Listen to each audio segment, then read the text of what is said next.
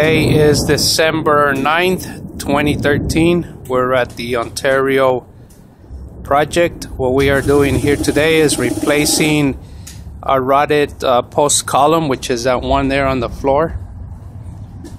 And we're going to be replacing it with a brand new structural one or select grade post to support the roof structure of this overhang porch.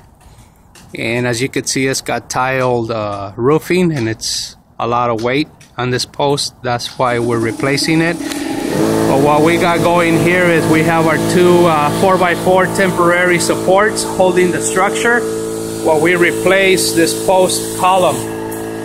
So as soon as we replace a post column, we'll be removing those 4x4 support posts, and everything will be back to normal. But I just wanted to give you a quick view of what we're doing here in the city of Ontario as far as structural framing.